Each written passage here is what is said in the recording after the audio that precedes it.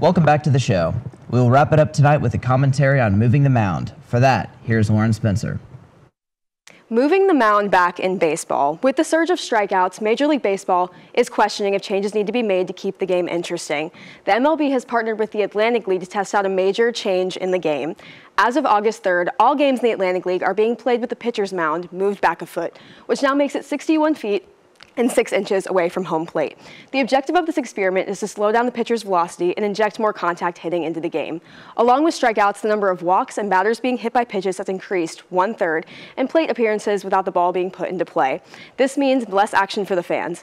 Attendance has dropped every season from 2016 to 2019. Frankly, people are starting to get tired of the game, and it's becoming boring, and it's time to bring back some action to the diamond. Traditionalists may be upset, but why not make some changes and see what happens? During last year's pandemic season, we learned that extra innings could start with a runner on second, doubleheader games can last 7 innings, and playoffs can contain most of the teams. So why can't we move the mound back a foot?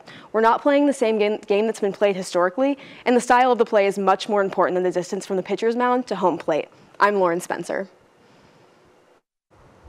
Thank you, Lauren. And that will do it for our show tonight. We appreciate you joining us. Have a wonderful evening, and we'll see you tomorrow.